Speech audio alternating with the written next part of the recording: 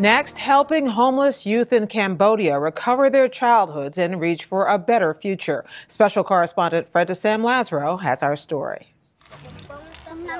Each day, workers with a group called Friends International try to redefine normal for street kids across Cambodia's capital, Phnom Penh. In makeshift gatherings like this one, part kindergarten, part clinic, the children come to get cuts and scratches tended, to play board games, or, a rare luxury, to shampoo their hair. Normal for these children is a grinding work routine, scavenging in garbage dumps, or, if they're lucky, peddling trinkets to tourists in this city of 2 million. You have about an estimated 20,000 children living and working on the streets of Phnom Penh. That is actually a huge number for a city like Phnom Penh, which is relatively small. Sebastian Marot founded Friends International 18 years ago. It now serves 95% of this city's homeless youth. A former French Foreign Service worker, Marot took a break to visit this region. I arrived in Cambodia 1st of April 94 and found a situation that was very difficult to imagine when you see Cambodia today. No roads, no electricity, no running water. Everyone had guns and used them. It was the Wild West is the best description possible. So not a place you want to stay. But what happened is that I met kids. He says he was moved by the plight of so many hungry children and decided to stay and find a way to get them into productive lives and off the street. Those streets are being transformed today. The old temples and new high-rises are being spiffed up to attract foreign tourists and investors. But Phnom Penh has also lured thousands of children and their families from the impoverished rural areas of a country still recovering from the genocidal Khmer Rouge era between 1975 and 1979, a period in which an estimated 2 million people died. It's a difficult existence. The children are often forced to support the family, or at least to fend for themselves. For many, it's a losing struggle, says Marot.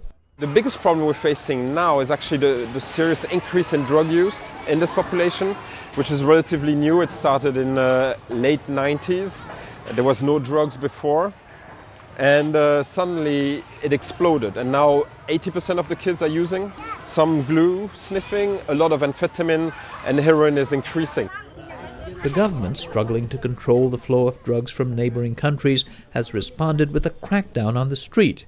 The police are always on the lookout for young people like these, most engaged in petty crime and prostitution, to support their drug habits. The government needs to show that there is no more street kid, that the cities are clean. So they destroy our building work by trying to get quick fixes, and that's putting kids in prison, that's cleaning the streets and putting people away out of the eye, but that's not a solution. Friends International, better known in the Khmer language as Mit Sam Lan, is also on the lookout for these youth, but with a very different approach. Miss Sam Lan comes here and they educate us about HIV and drugs and so on. We don't have enough to eat or a place to stay, so we take risks. We could be arrested. Along with offering clean needles, condoms, and lessons on safe behavior, Friends International counselors encourage these youth to come to a drop-in center for a meal or a bath, and when they're ready, detox, a place to live, and an education. 23-year-old Sotia has lived on the street on and off for 7 years. He has struggled with drug addiction, but returned to Friends for his 4th attempt to get clean and acquire job skills. When I first came here, I wasn't comfortable. I wasn't ready for the learning environment, so I quit and went back out on the street to make money. Now, the most difficult part is to try to keep myself away from drugs, from my friends in the street. But I try not to go. I can quit drugs. I can stay away from these friends. I don't want to let my parents down again or my very good friends here at the program. If he finishes, he'll have several options to develop marketable skills.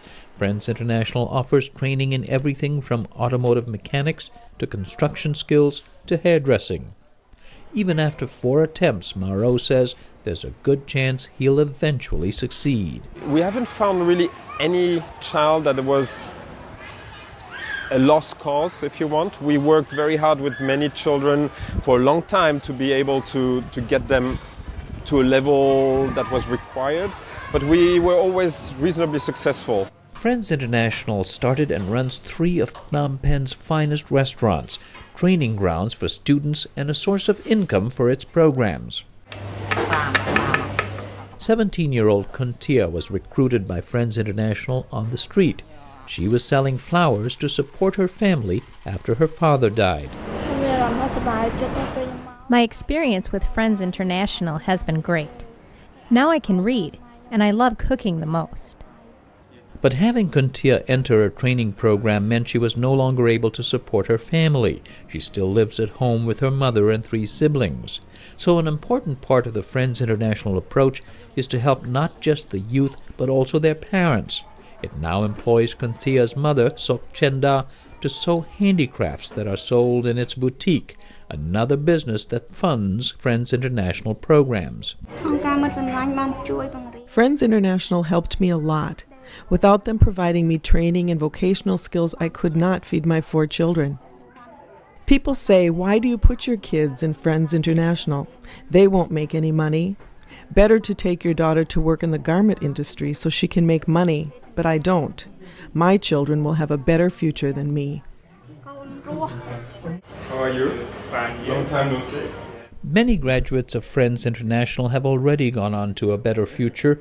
In 2 years, Darun Rin says he picked up culinary and interpersonal skills and even a bit of English. They trained me how to cook the food, to serve the food to the customer, and how to talk friendly. Darun Rin got a job as a chef for the Singaporean ambassador, then went on to open his own restaurant and is thinking of more. Maybe 1 more or 2 more. So we might plan like that, but we don't know yet. Let's see. For every success story, however, there are many young people still struggling. Maro says the best shot at success is to intervene as early as possible in children's lives, to provide early childhood education before they can fall victim to drugs.